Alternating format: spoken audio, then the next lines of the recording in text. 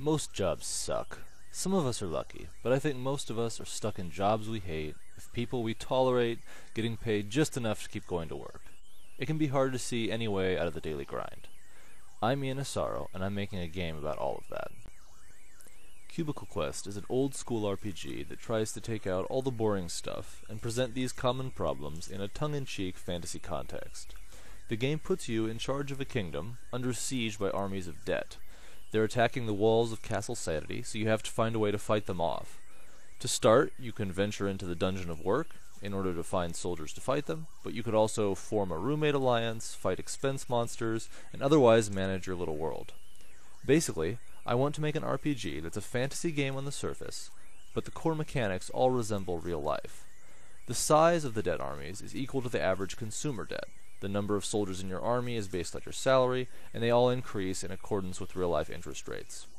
You're free to ignore all those details if you want. The ultimate enemies of the game are emotional problems, like depression, feelings of worthlessness, and so on. The financial side of it is there if you like that, but it's all optional. After the introduction of the game, you're free to take almost any route you want to a better life. I'll show you a bit of how the game works. Instead of fire or lightning, you have elements that represent different kinds of life skills. So some are strong against problems at work, others are best against interpersonal conflicts, and so on. And instead of your usual fantasy gear, you equip goals, support communities, and so on.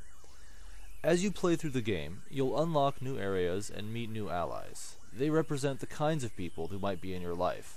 For example, Lisa is a good friend with skills that can help you with personal problems, whereas Emily is like a coworker. She has great skills against work-based enemies, but not much against emotional problems.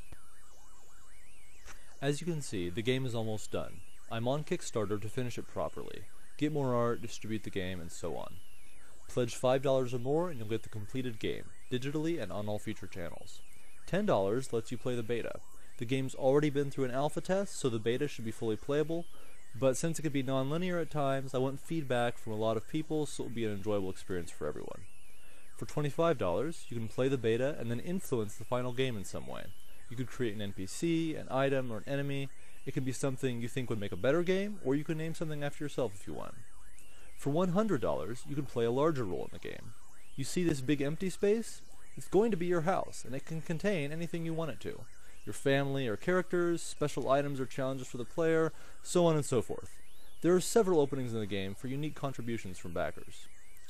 So thanks for watching my introduction. You can choose which level works for you and pledge accordingly, and you should be able to play the final product about this summer. But don't play it in your cubicle. That could get you a game over.